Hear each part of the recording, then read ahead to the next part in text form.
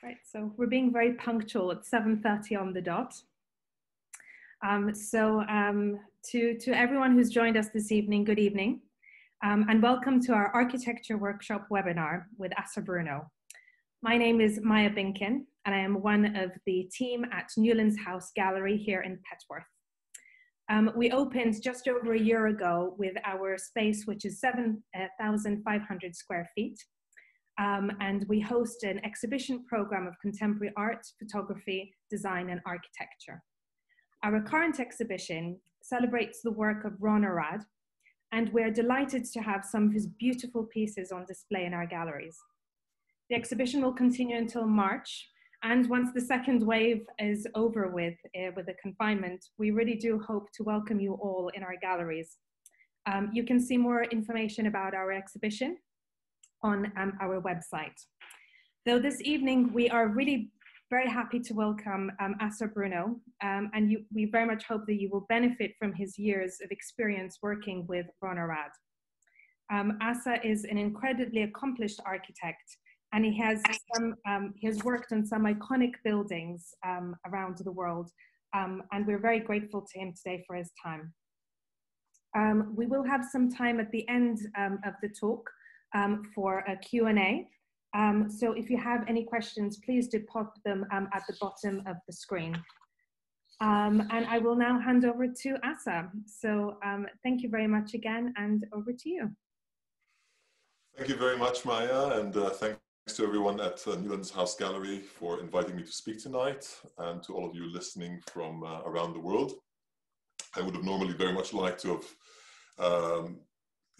speak to you in a physical event where we could have an informal chat afterwards and maybe discuss some of the projects that I'll be showing tonight. But given that we're on the eve of a second lockdown, we have to make the most of this event, and I hope to give you a clear and hopefully informative and nuanced view of the work that we do in the studio. So perhaps I shall share the screen and the presentation, and we'll start from there. So bear with me 1 second. I need permission to share my screen, please.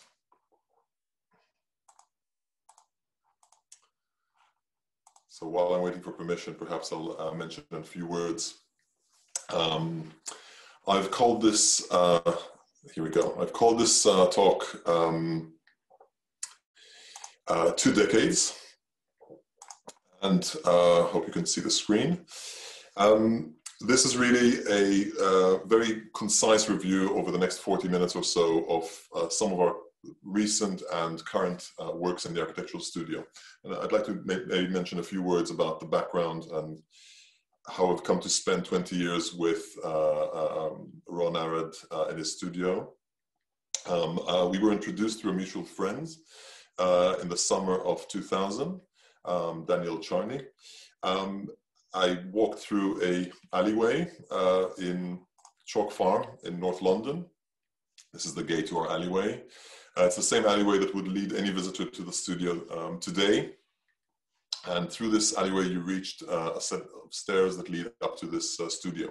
And the studio has been, over the years called anything from a playground for grown-ups to a favela to an Aladdin's cave, and it's all of these things in a way.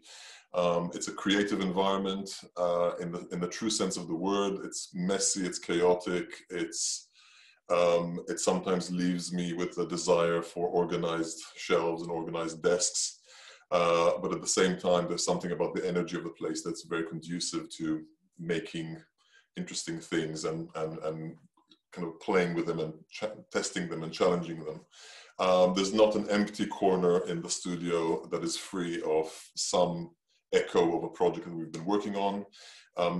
As you probably all know, it's a multidisciplinary studio, so it involves a department that concentrates on studio pieces, museum pieces, industrial design, anything from barware, eyewear, product design for industrial manufacturing, and then high-end, very, very bespoke, single, unique pieces that travel the worlds and sit in various collections, some of which you can see in Petworth when you can visit the actual gallery.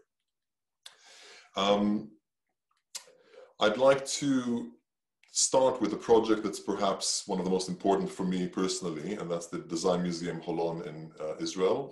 I won't really give a case study today of every single project. It will be a review of maybe 5 or 6 projects. But I think in terms of their, how this project sits in the progression of time in the office, it's quite pivotal for me personally. It's the first new build project that we have built in the studio. So we founded the architectural side of the studio, Arad Architects, in 2008, and finished 2 projects in quick succession, 2009, 2010.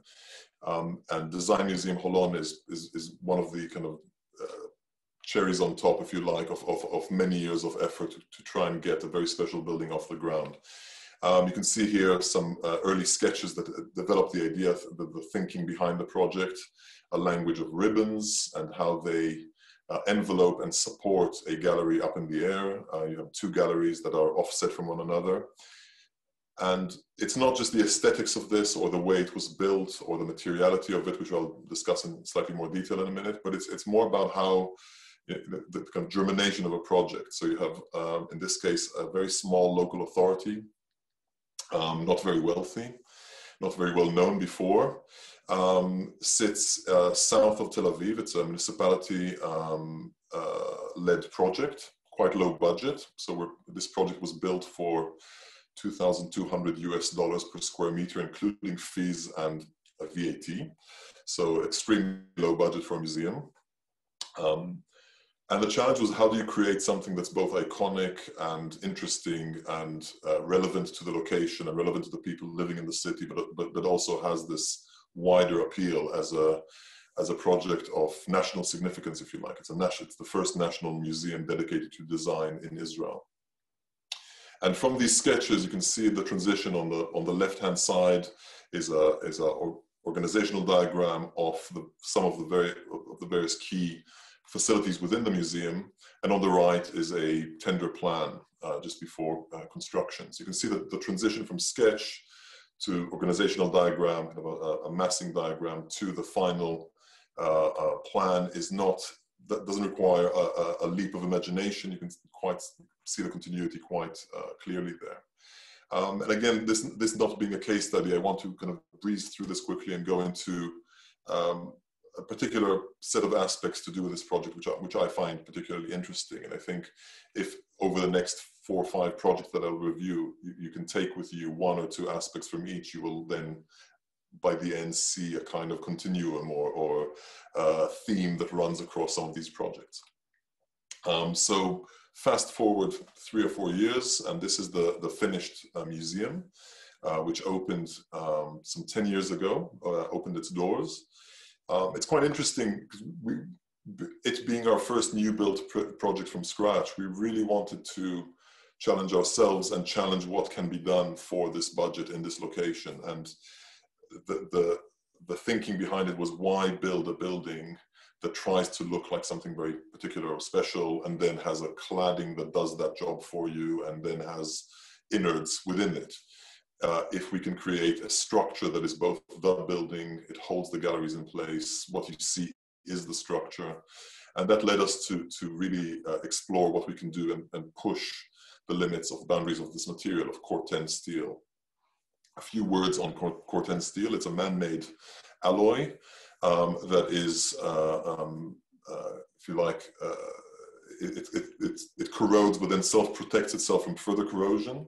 So it's very useful for structural uses. So for example, the Golden Gate Bridge in San Francisco is built of Corten.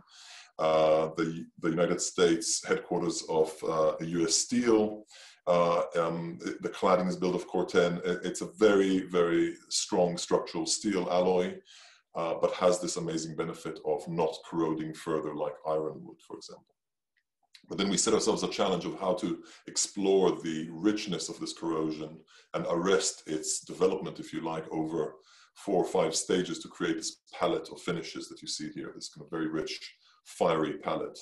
So each one of these ribbons continues, it flies through the air unsupported. There are no columns in the building. It's purely held by its own structural feet, if you like. And this is not just for the benefit of acrobatics. It's also both something that takes you through the journey through the museum and also creates a kind of self-shading mechanism. So if you like, this is a fisheye view of the main courtyard that you come through into the project. And you can see the fast forward, the time lapse of a day, a summer day. It's worth mentioning in a few words that Israel, as you may know, is a very hot country with 10 months of incredible heat, often exceeding 30 degrees centigrade.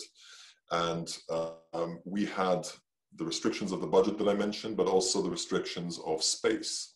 So the entire museum does not exceed 40,000 square feet or 3,700 square meters roughly. And within that very, very humble area for a museum, we wanted to capitalize on that. So that's hence the expansion upwards, hence the use of outdoor, indoor spaces that the structure can then shade and protect for those hot months. So really, from our point of view, the challenge was not just to create an iconic building and to, something you could put on a stamp, as the client said, but also something that could really challenge what could be done with a modest budget in a hot country with a small footprint. So that's the kind of theme to take with you, if you like. And this lends itself also to the way the gallery works. So it's a night, an evening shot on the left and a daylight shot on the right, where you can see two separate exhibitions since the museum opened. And you can see there are very few artificial light spots in the ceiling. It's all naturally lit. And this being a design museum, the way that natural daylight falls on and around three-dimensional objects is something we really, really wanted to celebrate. And we used a very affordable, cheap, in other words, mechanical device used usually in greenhouses to create a modulation that can darken the gallery or lighten the gallery, allow natural daylight into the gallery. And that means that over those 10 months of daylight, you could really use very little electricity to light these exhibitions. Here you can see some of the lab testing of the finishes that I mentioned before. So again, you can't fight Corten. Corten will do what it wants to do as a material. It will continue corrode continuously. But we looked at ways of impregnating the Corten with pigments. And you can see this lab is in Milan. It's the very beautifully named Institute of Grease and Oil of the Polytechnic in Milan. And they specialize in finishes usually for the car industry. And we use their services to develop this particular finish. So it's not a coating, it's not a gloss, it's not oven baked. It's a bit like soaking a toast in butter or a stain, if you like. So the pigment goes into the depth of the metal and stays there. And you have to repeat this process over several years in decreasing frequencies. And that gives you this overall very rich, fiery finish that I showed before. And that touches on another theme that's very dear to our hearts and also to Ron and the studio's work for many, many years, which is to respect what materials can do. So you push them, sometimes you push them to breaking point, but you really want to work with the material. You don't want to force it to do something else, to look like something else, or hide the real material with another material just to make it look like something. So we really try and work with materials with their integrity, if you like. Fast forward a few years to a small project. Again, this is just a single slide to show that sometimes themes come in clusters.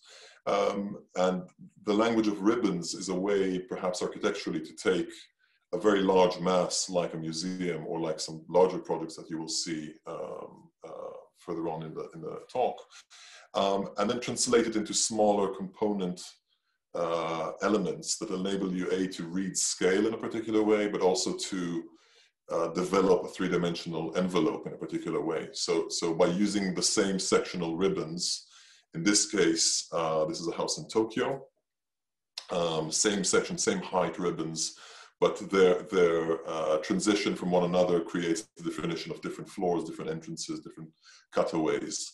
And again, if you like, it's an echo of the language of ribbons from the Design Museum. Perhaps the largest project that uses a similar language is a project we finished in Liège in Belgium. Liège used to be the capital of Belgian steel production, and has, like many industrial towns in the early 21st century, started kind of coming down both economically and as a result socially in terms of its standing compared to its heyday. And a very dynamic mayor, again, similar to Holon, decided to invest in architecture as a catalyst for development of an awareness kind of in a wider reach, if you like, and various well-known architects were commissioned from Dominique Perrault to Calatrava to create various landmarks within the city. We were invited to design this is a very early sketch by Ron, by the way. We were invited to design a shopping mall, a retail center, very, very long, 350 meters long, the length of the mall, that would celebrate this heritage of steel. And it sits by the river, the shopping mall, and it straddles two main roads via a bridge and two entrances either end. So it's like a snaking structure, if you like. And it really took the form of a Chinese lantern or some woven fabric made of strands, not dissimilar to the strands in Holon or in the project in Tokyo that I showed. These are a structural model, images of a structural model of this snaking structure from both ends. And it's worth mentioning, perhaps in the context of how one commissions architects in the 21st century, that this is the first project we've done that is almost a precursor to BIM, to building information modeling, in that we didn't produce any drawings. So the hallmark of the architect, the classic kind of cliched view of the architect with a roll of paper under their arm, didn't exist here. We had produced 7 or 8 or 9 drawings that were needed for statutory purposes, for applying for permits. But that's really a rubber stamping exercise. The project in its entirety, was developed in 3-dimensional modeling, from our studio to the engineering studio, Bureau Happold, who worked on it, through to production of steel schedules and drawings, and then production and assembly on site. So here you see some of the images of this, again, woven ribbons of steel. These are welded into hollow tubes of steel that create both the stiffness and the language of the form of this sometimes single height, sometimes double height space. So that's kind of a trio of projects, if you like, that look at how structure becomes envelope, becomes a way of expressing scale and expressing the let's say dynamism of the form that we want to create. And this really kind of reveals, in this particular case, not just an avenue for you to shop in left and right, but also views towards the city, towards the river, connection with the space that you're inhabiting, the fact that it's almost like a long snaking road that bridges across other roads. This leads me to the next project, which is certainly the largest project we have ever been involved in. We're still involved in it. It's a 2-phase project. It's called Toha, that's the marketing name. It is based in Tel Aviv.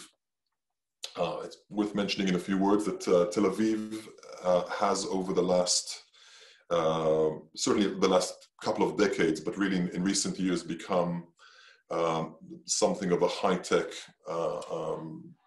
node, kind of globally, kind of a very, very central powerhouse for the tech industry outside of California. And many of the research and development offices of some of the largest firms, from Google to Microsoft to Amazon, etc., are headquartered in and around Tel Aviv.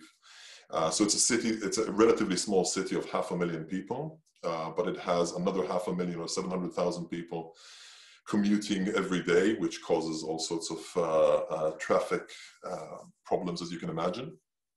But it means that it's this inflation and deflation of the working population of the city has placed quite a lot of demands, both in terms of office space and in terms of infrastructure. And we were approached by a previously unprecedented size of a client, if you like, a joint venture between two giants, Amot and Bayside, they're called, the two companies, who together managed to lease what is a very rarely available site in central Tel Aviv. So it's nearly 2 hectares in size, so 18,000 square meters or 200,000 square feet block in the middle of Tel Aviv. Very expensive, very rare.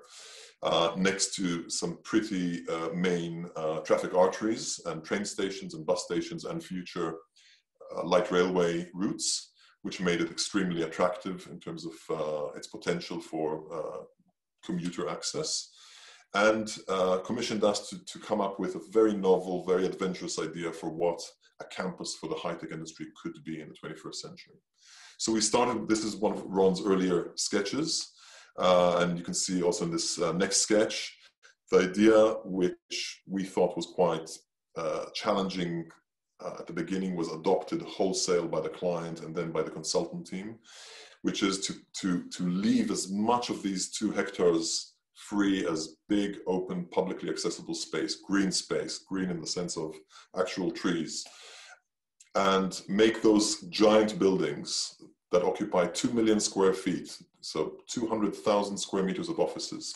That's the equivalent of nearly 3 times the Shard in London, just to give a notion of scale. And to put these on very stilt-like small legs that would then free the ground plane for the public and enable us to really celebrate that volume up high. And the way to do this was to concentrate all the mechanical installations in these relatively small legs and free the roofs to become public spaces as well. So if you like, from the city's point of view, this was a very novel idea. Because we would take from the city 18,000 square meters, deliver 150 to 200,000 square meters of employment space, but then give the city back 20,000 meters of green space and roof space, publicly accessible space. So you give back a hell of a lot more than you take. This is the kind of idea stage of how you envisage it, but then how do you make this happen, this very kind of brave thinking process. And perhaps this comes from our, you could say, lack of experience, or our thinking about things in a way that is not the usual, let's say, a responsible way of thinking about things from a traditional architectural point of view of interpreting a brief. It's a very free way of thinking, and it really takes a very brave client to adopt this kind of way of thinking. So we then put this through the mill of looking at, in this case, the solar incidence analysis, so how that very strong sun in Tel Aviv hits the different facets of this facade, this 17-faceted, strange creature that you see here. That's the first phase of the project. How we could use the shelves, we call them, the slab extensions that come outside of the facade that enable it to both grow and shrink again in terms of profile, but create self-shading. So you see a building that in the course of the day can shade itself and cool its own facade in a very traditional passive way without using very expensive high-tech devices.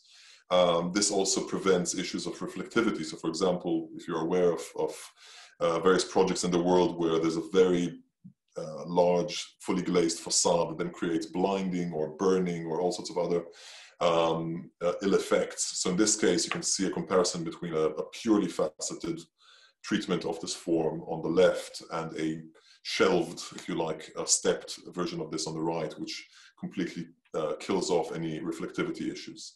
So these are the kind of discussions we've had with the municipality, with the planners, to try and make sure that the project is really environmentally friendly in the widest possible meaning of the word. On the left is a wind tunnel test model. All these little black markings are locations of little sensors that pick up nuances and variations in wind as it's sat in a wind tunnel, very much like you would test a car. To make sure we break the downdraft by using these shelves, we make sure we don't have all sorts of wind corridors and uncomfortable areas on terraces, roofs, and along the feet of the building. And we also use this to analyze the way that you would disperse rainfall. So this is an exaggerated scale, like a 10 scale, 100 scale, sorry, rainwater simulation, again, facet versus stepped. Because of the general dryness of Tel Aviv, you end up with scenarios where you will suddenly have 6 inches, 150 mil of rain in 24 hours or 48 hours, like a dump of water. But then the infrastructure, the plumbing and the drainage and the sewers can't really handle. So by dispersing it in a slightly more managed way through the facade, there's a way of controlling this a bit better. A few more slides on how do we make, how do we back up this idea of reversing the building, of putting it upside down, if you like. So what you see on the ground in and amongst those trees are these legs, and those legs are mechanical in nature. So we wanted to treat them in a way that's pleasing architecturally, but still allows those legs to breathe. So if you look at those legs, they are treated with what we call the X panels, which are simply an alternating set of panels that allow the facade to breathe within the triangles that are left over between these panels. And those panels really cover the lion's share of the building's plant, which you see here in this kind of X-ray view. And the idea is that when you then walk around the legs of the building, when you walk around the cores of the building, if you like, where it touches the ground, you don't look at a mechanical plant, some kind of, a galvanized steel grill or something industrial. You see something that looks more like a woven texture of something that's very mineral in its characteristic. We used a material called Decton, which is made by Cosentino in Spain, which is entirely 100% made of recycled stone powder. There's no adhesive in it, so it's very environmentally friendly. It's compressed at an incredible pressure and temperature to create these very inert panels. They don't absorb dirt, they don't discolor in UV radiation, and they allow us to have this very rigid, crisp, mineral feel to it. So these are renders, and then we go to photographs of the finished facades. You can see the transition on the right-hand side. You can see a transition from these X panels to normal facade, office facades that travel up the building. And the closer you are to the building, the more you can see those ridges of the original geometry, this kind of iceberg-like or geological overall form of the mass of the building. One of the other features is, of course, these shelves create a sense of scale. So you can look at this building and see that it's enormous. It's 600,000 square feet, phase 1, 50,000 square meters or more. And yet you can look at it and immediately understand what the scale of a person is within that very large volume. Some close-ups of these X panels again. And of course, one of the partners, if you like, in this project is the landscape itself. So it's not just the mass that the architect comes and imposes upon a city to resolve these briefs. It's also how does it touch the ground? And we took great care to try and rethink the convention of having a commercial podium on top of which you have a tower, which you see everywhere around the world. It tends to satisfy the need for generating income on the ground, but with a very gentle decline in shopping generally around the world, in shopping malls and in shopping centers, and not to mention what's happened to this world very sadly this year. We decided to also challenge how this meets the ground, not via commercial podium, and that's where these legs come into this. And our partner here is the landscape. So as I mentioned before, we're surrounded by trees. We are in the process of planting a total of something like 400 mature trees within the landscape around the tower. And it's very much something that follows you as you look out the windows and as you approach the building from up close. And by having this bridge or these cores as naked legs going up to the sky, it means you have views through the landscape. It's not a big, solid mass of concrete that lands on the ground. A few words on the lobby itself. So the building benefits from a huge atrium that travels through the entire height of the building, over 100 meters, 330 feet. This serves the purpose of both bringing natural daylight into every office in the building, so it's not that there are no dark corners in the building. Again, this creates a massive saving in electricity for office spaces, and also there's a very good, gentle quality of daylight throughout all the offices, and the shelves help create just enough shading so you don't have this blinding effect within the offices. Of course, there are blinds as well that you can drop down for comfort, and especially in the afternoon hours, but generally speaking, the building really tries to make good use of the climate. You can just about see very fine fritting or printed pattern on the glazing on either sides of the atrium here that are almost like in cars in the 60s, create this kind of darkened gradient from the top down. It also, this atrium serves to flush the building of heat during the night, and also create this amazing dynamic, almost community dynamic within the various office spaces in the building. So you could be working in one office, and people post post-its on the window and communicate with people who work across the atrium in other offices. You can see here the atrium during construction and just when it was starting to be populated on the right-hand side. And it also means that even the cheapest, if you like, office in the whole building, which would normally be a kind of backstreet office in a normal office tower looking at a car park, for example. So here, the cheapest rent paying office in this entire building has this view on the left. So it's inward facing into the atrium. It's 30 meters above street level, and it's looking down at this very generous atrium and the plantation within the atrium that continues this kind of green wave that carries through.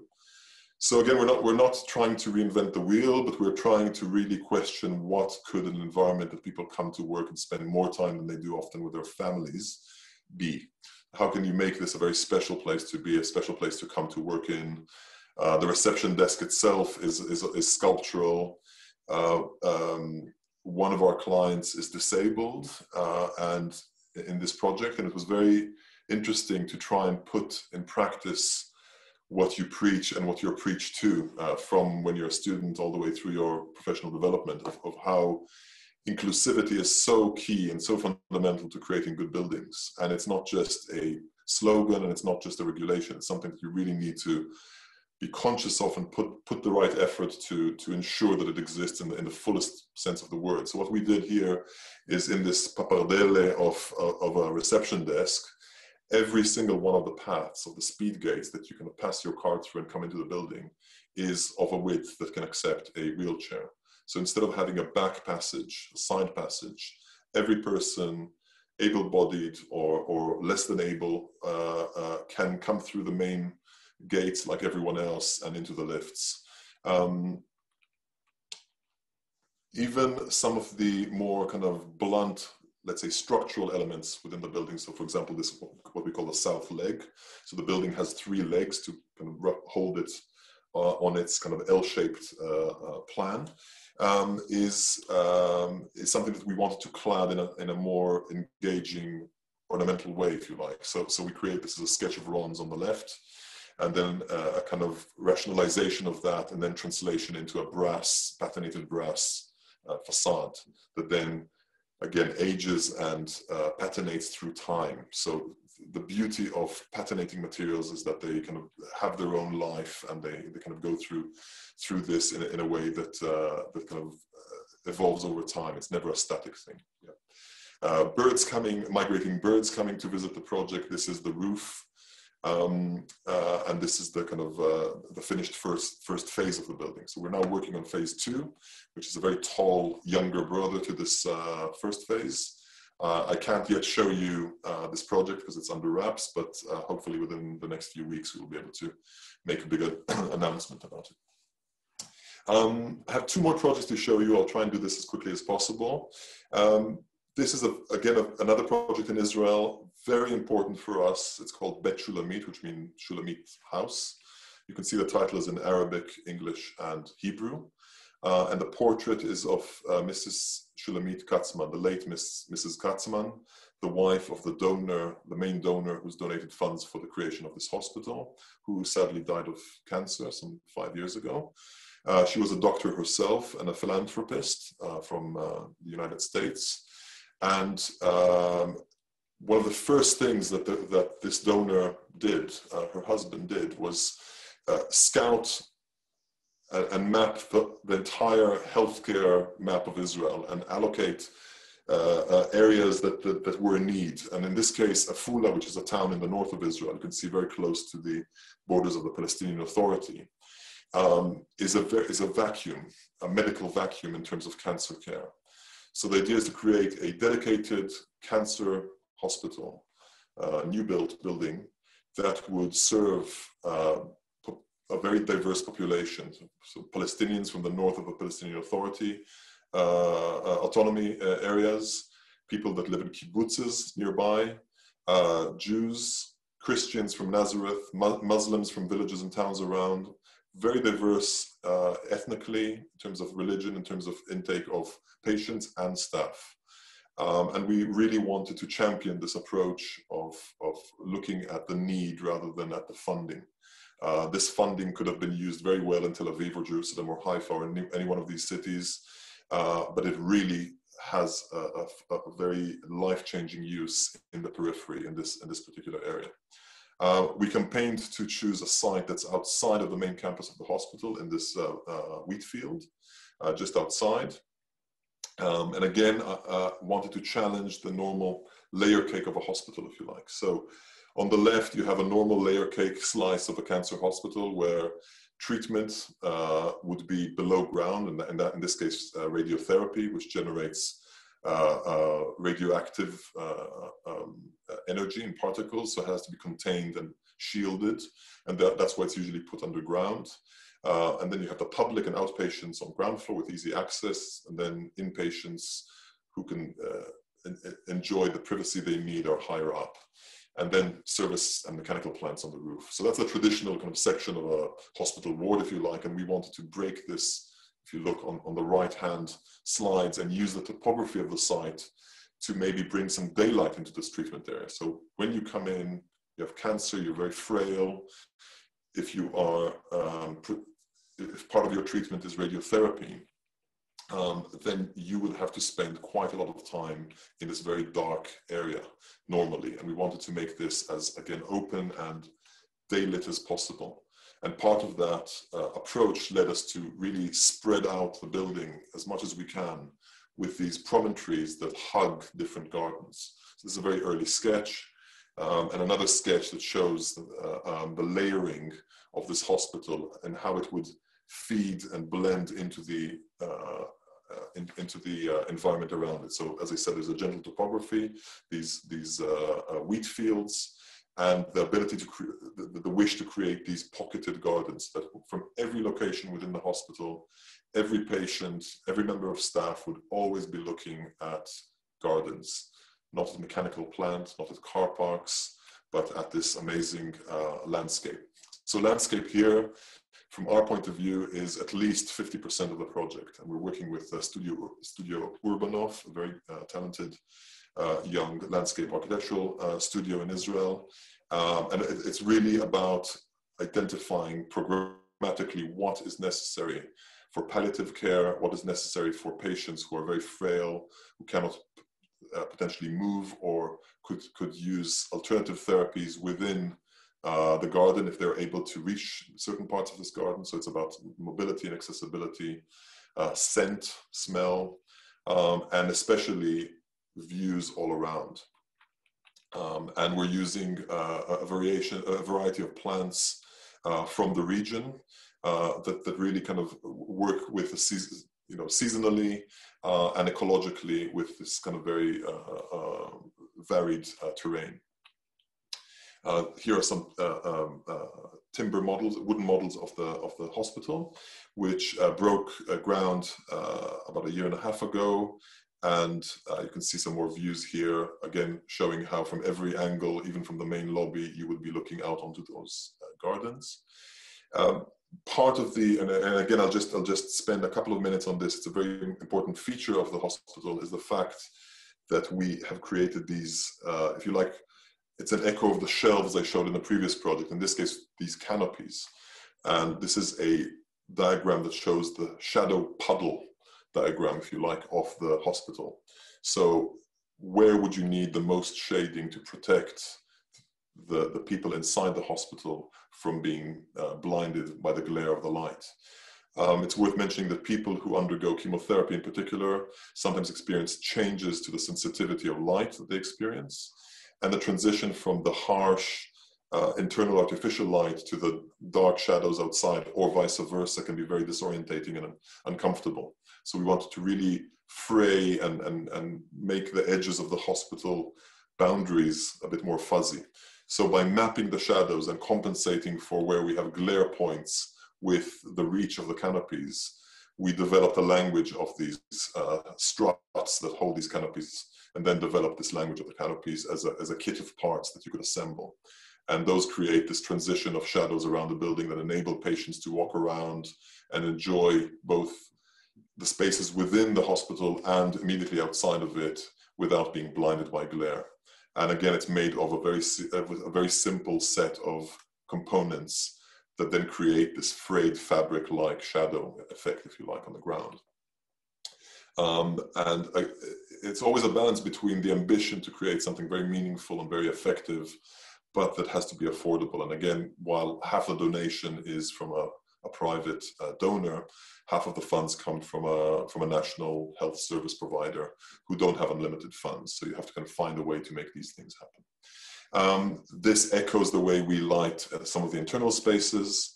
And we also looked at how we could have a change to how traditional patient rooms are arranged. So in this case, you have a two-patient room with a bed diagonally across from each other, so people can have both the privacy they want if they want to close a curtain, but also have a conversation with each other if they want to, instead of lying next to each other with their backs against the same wall, which would mean cricking your neck to have a conversation with a fellow patient. And it's about, again, with a relatively low budget, creating a slightly more domestic feel to these rooms, instead of this very clinical, cold, usual feeling that you get. The treatment areas, these clusters of treatment areas in the outpatient ward, where patients would come to receive injections, chemotherapy treatment for anything between 2 hours and 6-7 hours, have to have a range of facilities for comfort purposes, but also the ability to then open up these curtains, have a conversation with your fellow patient around you, and of course have these wide sweeping views of the landscape through the facades. And this is about 8 months old and 9 months old, because I haven't been able to visit the site, so it's quite out of date, but you can see construction commencing and underway. And that is due to receive its first patient in less than 2 years from now. So I'm very excited about that personally. And I'm very proud to be part of this fantastic team, both here and locally, that are working on this very inclusive and diverse reach of a project. I'd like to finish with a very topical project. Topical in the sense that it's in the news quite a lot nationally and a little bit internationally, actually, recently. These are the Houses of Parliament here in London. And this green stretch of trees that you see just to the left, which is to the south of the Houses of Parliament, are called Victoria Tower Gardens. This is the site that a government commission in 2016 decided to dedicate to the creation of the first UK National Holocaust Memorial and Learning Centre.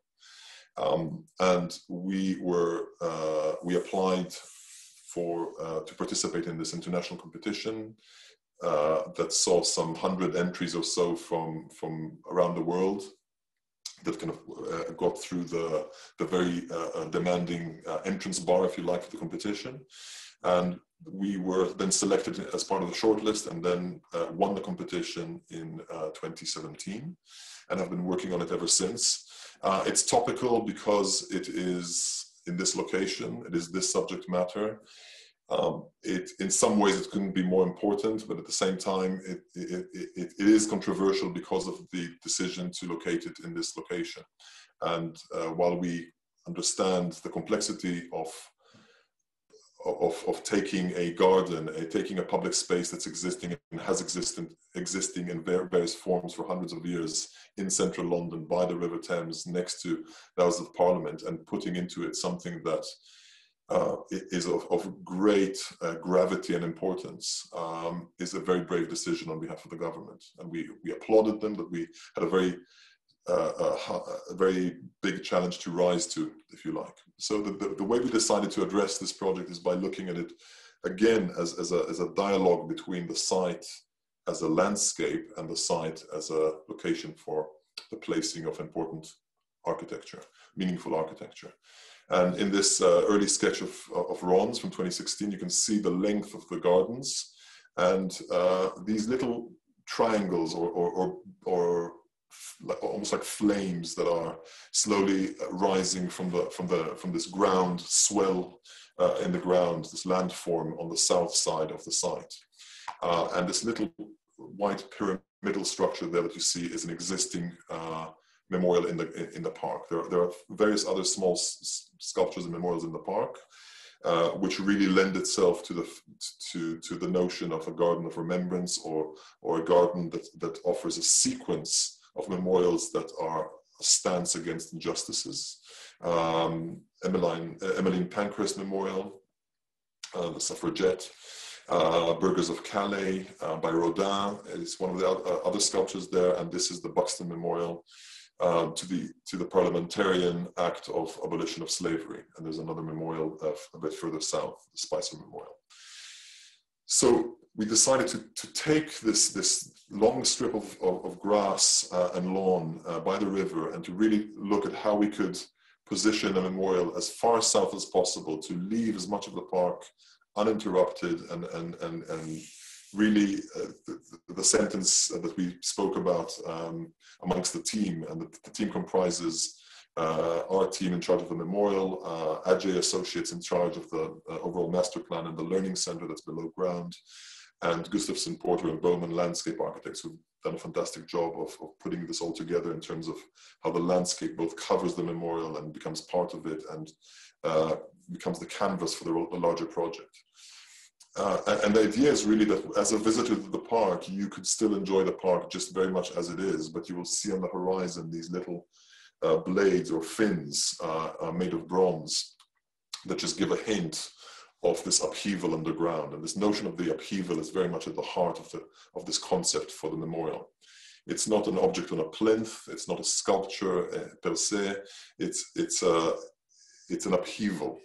It's if you like, a metaphor for what happens when bubbling persecution and hatred are left unchecked in a democracy and can erupt and create and can wreak havoc upon communities. This memorial, it's very, very important to mention, is declared as a memorial to the Holocaust and to all victims of the Holocaust and to Nazi persecution. So we did not want to adorn it with any pictographic symbols like a Star of David or wording in Hebrew. We wanted to make it abstract and visceral as an experience. So it's something you experience first. It grabs you first from the stomach and then from the mind. As you go through this memorial physically as a temporal experience, you then come down underground into the learning center where you would learn more and get the didactic content that accompanies this experience. And this rise in the landform really offers the park itself a new experience, a new raised vantage point from which to look at the river, to look at the House of Parliament, to meander around the memorial, various memorials in the park, and really see these fins kind of punctuate and puncture the ground and give you just hints of what's to come. And it's only when you cross this threshold that you see here on the left and turn around, and this is a view from the river, do you realize that this crown of fins on the horizon of this landform are actually a cliff-like geological mass that is more daunting and perhaps unsettling. And as you come full circle, you realize that these are, in fact, a series of fins that you are encouraged to walk in between in single file. And I won't, again, this is not a case study, so I won't, you can find out a lot more about this project online, but the notion here, there are many symbolic underpinnings and many narratives that are woven into it. But if you have to take one element from this, it's the idea that you can only, as a visitor, walk through these paths alone. You can't experience this as a group of people holding hands, walking together and chatting about what you're seeing or what you're experiencing. This breaks apart couples, families, groups into individuals that have to go down these paths by themselves and experience this by themselves. And of course, there are ramps and a lift and staircases for different abilities. But the idea is that you have this singular experience, that you walk alone and you reach down into the threshold space below ground, from which you would then enter the learning center. And this is where all these paths funnel into. So if you like, it's another analogy to the fact that you can make your choices, but your fate is absolute, and you have very little control over it, as this is the case.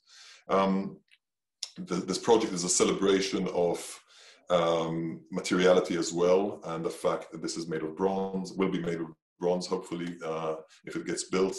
And I will mention this in one more word. And it's the way it is patinated naturally. It's the way that people record the passage of time by just running their hands on it. It's the sound it makes when you knock on it. It's the sound that come in from the content from the learning center that emanate through these paths. And it's the reflection of the color of the sky and the trees and the clothes that people wear in these crumpled stainless steel ceiling soffits that you see above these paths. So all of these come together to create this experience. This is currently in a very, very fascinating, intense public inquiry, which is currently underway. It's 3 weeks into a 5-week public inquiry at the highest level of planning in this country, and it will be determined by Her Majesty's Inspectorate and given a recommendation to the Secretary of State, the Minister in charge of deciding, having the final say about this project. So we're very hopeful that the decision will be made to approve this, which we will hopefully know by the end of this year. And then if this is the case, then it will be built commencing next year. And that's it. I would like to end on this slide, and I will stop sharing my screen now, and I would be very happy to answer any questions you might have or any other comments. Thank you.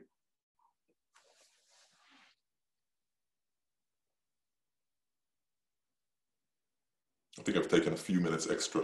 You have, but that's absolutely fine. This is me again. Thank you so much, Asa. That was really, really fascinating.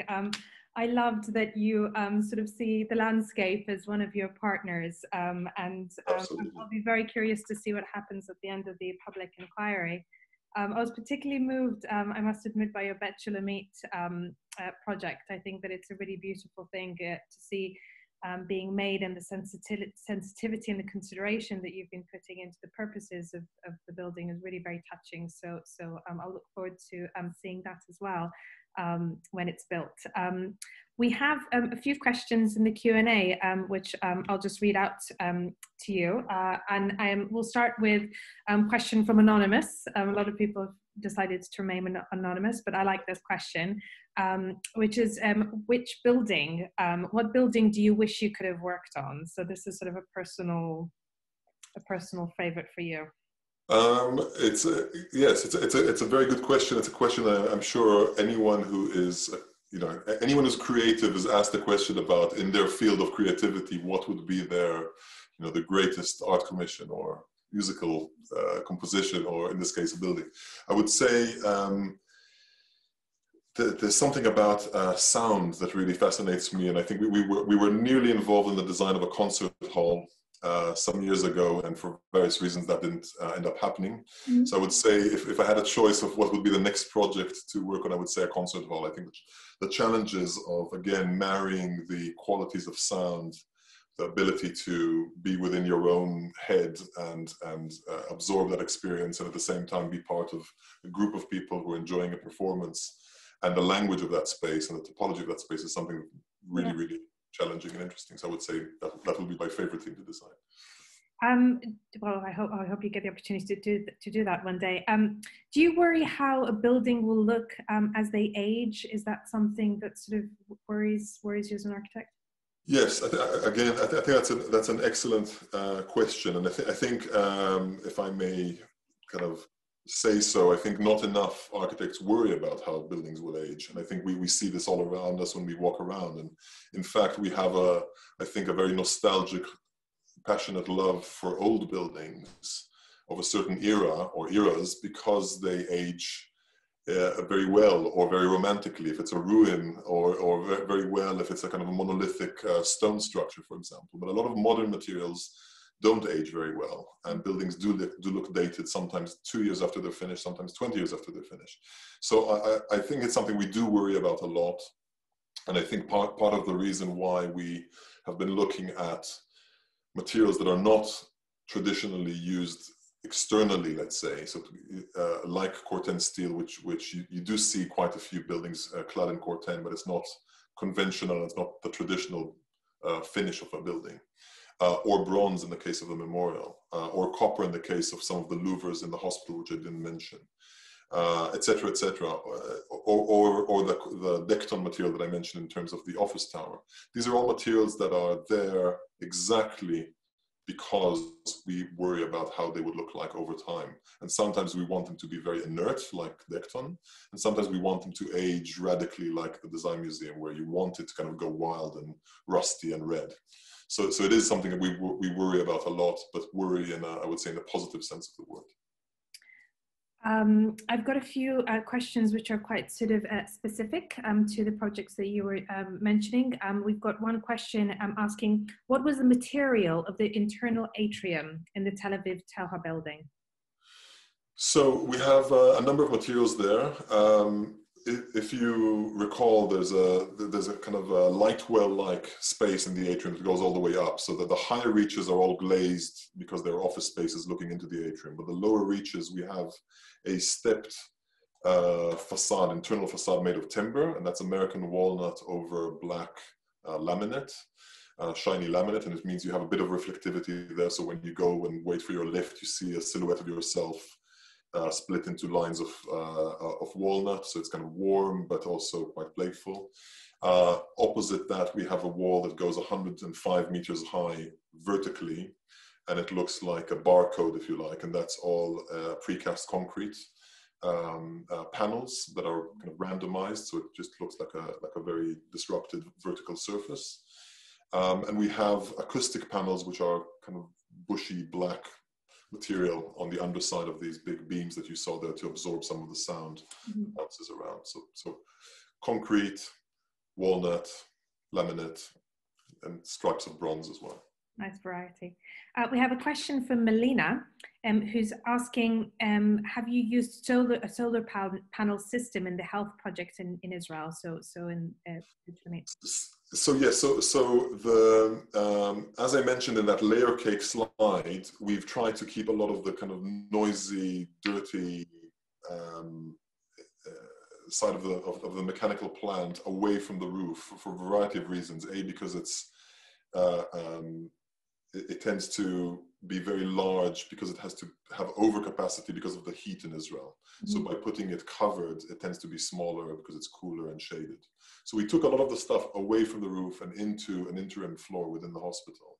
And that freed a lot of the roof to become solar, kind of PV panels and solar panels.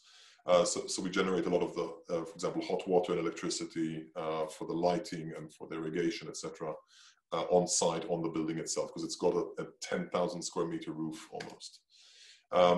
Toha 2, just another little comment there, Toha, the phase 2 of the Toha Tower will have the largest amount of PV panels in a single building in the country. So we're looking to, we received the highest rating of environmental certification for the phase 1, which is LEED Platinum. And we're looking to do that as well in phase 2, and we're going to generate a lot of the electricity in situ, which is quite hard in an office building. Very happy to hear that. Philip is asking, how wide are the paths of the memorial in London? That's a very specific question. They're 1.2 meters, so they are wider than the minimum required for health and safety reasons, but they are just wide, so it's not really comfortable to walk side by side.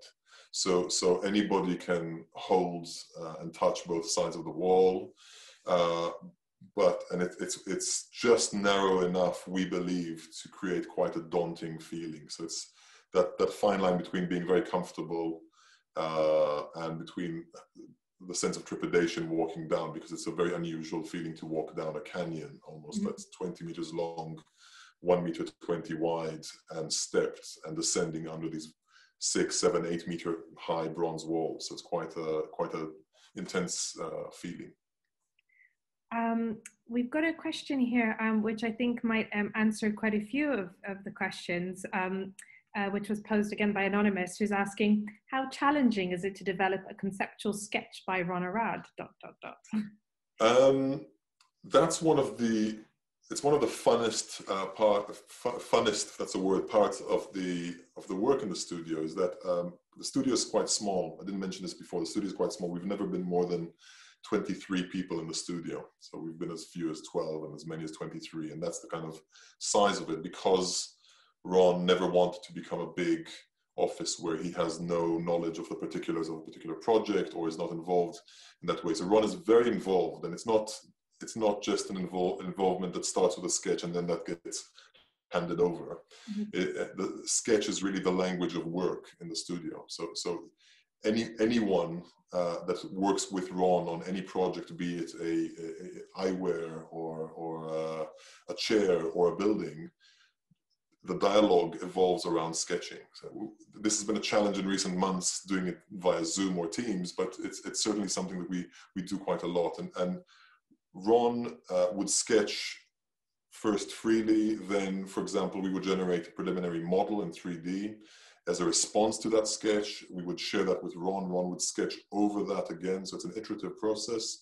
That means that both the person leading a project, in this case, architectural project, myself, for example, and Ron have a constant finger on the pulse of what happens with the design. So you can say this iterative process with sketching ensures that the building isn't too far from the first concept on one hand, and then again that it's rigorous enough as a building to work as a building and be buildable. I've got a very specific question from Calvin, which I hope might answer some of the other questions as well. In your opinion, what software do you mostly use for conceptual design leading to the structural designs? So it's kind of specifically, what software do you use? I'd like to come clean. I'm not sponsored by any software companies. I should have thought of that. We've used lots of different software packages over the years. So for example, when I started working in the office, we used Maya, which is traditionally used for animation rather than careful modeling or precise modeling in architectural terms. And that's because it allows you this freehand form finding and form shaping. We use that a bit less these days, and we use Rhino, which is a very common platform that's used by many practices, because it's open source code. It means that lots of people write lots of plugins for it. Some of these plugins become very successful, like Grasshopper, that then becomes subsumed into the package and enables you to do parametric modeling. The same goes for rendering. The same goes for other aspects of the creative process. But I think Ron, for example, only uses either a 6B pencil on a pad or a painting software. So like a light pen on a tablet, sketch, we would look at it, I would sometimes sketch, someone else might sometimes sketch. So it's still very much pen on pad or pen on paper. That then can be transmitted to various machines around the studio and picked up by whoever's working on that project and developed as a 3D package. So in architecture specifically, we use Revit, which is now the kind of standard for construction documents, but not for creative modeling. It's too clunky and kind of it's almost too rigorous for the creative process. So we use other methods before we get to that point of like the kind of final model, if you like. That's some good practical advice for all you budding architects out there. I think we've got, we're just running over time. Do we have time for 2 more questions? Would that be okay? For me, absolutely, no problem. We've got one question, which is quite interesting, again from Anonymous, saying, you mentioned the slow but inevitable decline of shopping in persons in our cities due to online purchasing. In what way do you anticipate architecture changing in our city centres as a response to this? That's a tricky one, because we have, as I've shown in the talk, we've been part of the effort of designing shopping malls, and at the same time, shopping malls are seeing a gradual decline in footfall over recent years, and a lot of it is being taken over, as Melina is saying, by online shoppers who just prefer, in the comfort of their living room or bedroom, to just click order on anything from a necklace to a fridge to a bottle of wine to a car. So the need for physical space is changing. I don't think it's replacing it completely. I just think it's changing. So I think from conversations with a few clients, let's say, one of the more interesting for us as architects, one of the more interesting horizons for looking at retail might be to create experience rather than storage shelves for objects. So it's really more about creating a place that you want to go to, because you can get an experience you cannot get by looking at a 2D surface like we are now. So it's really about, the personal touch, the personal care. It's a bit like the fascination we now have, we're rediscovering with things that are unique and one-off and have tactility to them. So I think that will come back, if we can afford it, in various ways into the retail world. So our last question is going to be a very topical one, which is the COVID question, really. Has COVID affected? You mentioned that you've been finding it hard to work with your team, but do you see that it's affecting the way that you're thinking about sort of buildings or sort of space management in the future? Yes, so I'll answer it in two parts, and I'll try and be as concise as possible. The first part is to do with how do you as an architect work, or how does an office operate in this kind of situation. None of us knew what we're heading into back in February, and by June we could see inklings of coming out of it, but we now know that this is likely to be quite a rough cycle for the next few months at the very least. And this means that many, many offices have suffered a lot throughout this process, and have had to find very clever, quick solutions to weather the storm. And we have, knock on wood, we've been quite fortunate in terms of the size. I think helped a lot in terms of adaptability. So we've moved into working remotely quite quickly. Mm-hmm. And we have daily and weekly sessions within the team and amongst other teams that we collaborate with. Because we're very small, as I mentioned before, it means we have to rely on other collaborations with other offices and consultants around the world. And this platform, like the one we're now using, is very helpful for that. Mm-hmm. So in terms of communication, it's very good. It's very difficult for, again, tactility, the little social cues we get out of sitting in a room with someone, the little informal chats we have in corridors, all of these things are kind of lost. So we have to kind of find different ways to compensate for them. But that's on the pragmatic side of things. I think that pragmatic side of things is always easier to resolve.